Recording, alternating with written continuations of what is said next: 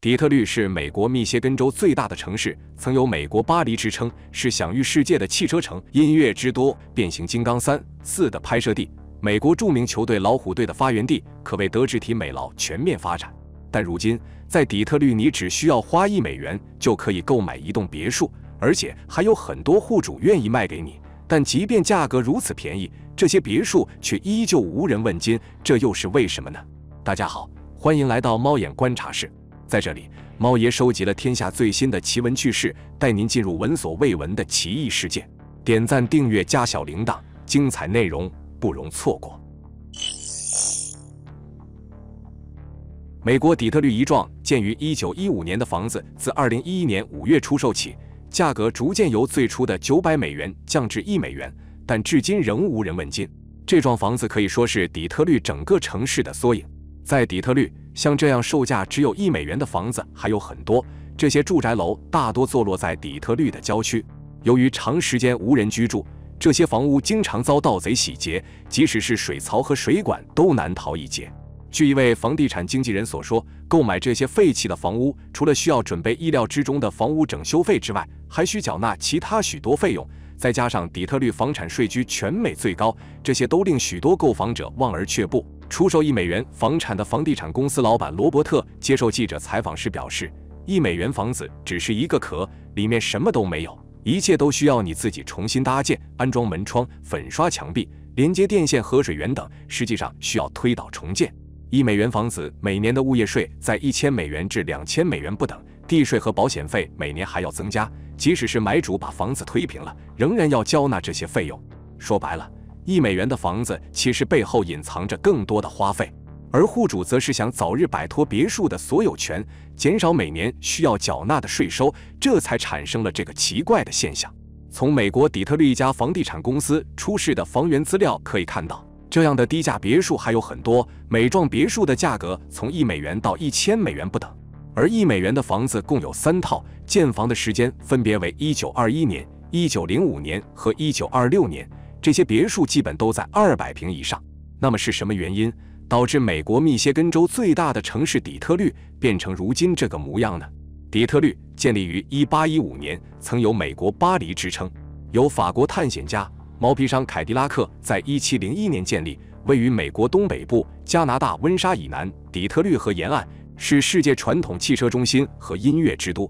1899年，底特律第一座汽车制造厂建立，工业蓬勃发展。1914年，亨利·福特引进汽车生产线后，发展成为世界汽车中心。依靠附近的铁矿石和炼油厂便利的条件和廉价的水运，形成庞大的汽车工业，现代化生产水平高，年产量约占全美的27%。美国最大的3家汽车公司通用、福特、克莱斯勒公司总部均设于此。底特律在1960至1970年代经历了痛苦的衰退。1967年的第12大街骚乱和废除了种族歧视的公共汽车，也使得白人大量逃离，再加上来自南方的非裔美国人不断迁入，因此底特律的黑人居民所占百分比迅速上升。随着零售商和小业主的离开，城市税收不断下降。10年间，城市东南部的大量建筑和房屋被遗弃。1970年代，石油危机重创美国汽车工业，同时日本及其他外国小型汽车制造商也对传统3大汽车公司造成了威胁。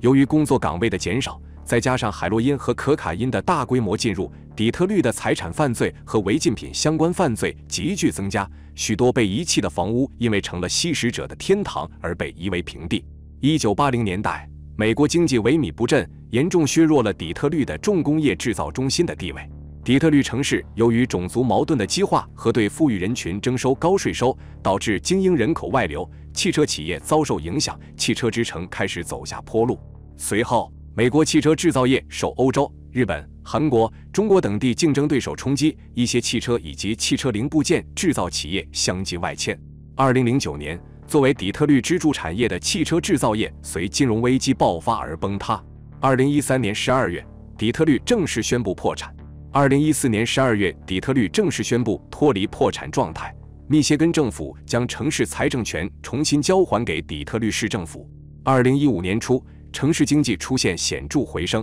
2017年底特律市进行首轮市长选举，参与竞选的8名市长候选人中，竟有一半都是曾经的重刑犯，而且牵涉的都是违禁品、命案、枪击等重罪。底特律现在已经成了一个鬼城，里面的费尽心思想要出去，外面的人打死也不想进去。底特律曾经是时代的宠儿，但时代抛弃宠儿时，却残忍的连一句再见都懒得说。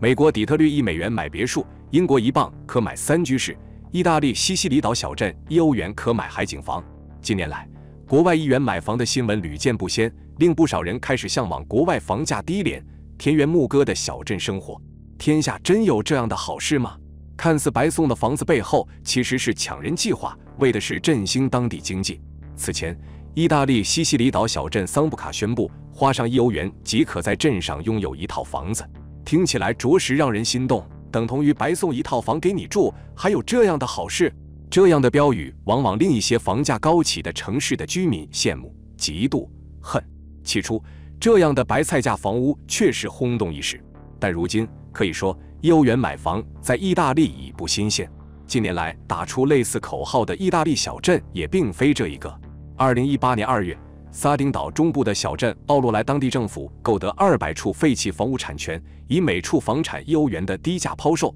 同年5月，阿布鲁佐大区基耶蒂省卡索利小镇以1欧元的象征性售价出售小镇历史中心的房屋。同样，这一招世界上很多国家都用过。早在2008年，澳大利亚新南威尔斯州的卡姆诺克小镇就将房子免费出租，以挽救小镇长期的人口下降和经济衰退。英国的利物浦、美国的底特律、法国的鲁贝也分别于2013年、2015年和2018年推出过1英镑房屋和1欧元房屋计划。好地方好房子却卖得个白菜价，理由并不费解。越来越多小乡镇的年轻人为追求更好教育和就业机会涌向大城市，加上原本就萎靡不振的出生率，小乡镇迅速走向老龄化和空心化，社区和街道逐渐死亡，迫使更多居民弃家而逃，形成恶性循环。据报道，意大利近1/4小村镇因人口负增长，在过去30年里成为鬼城，振兴乡镇，避免沦为空城，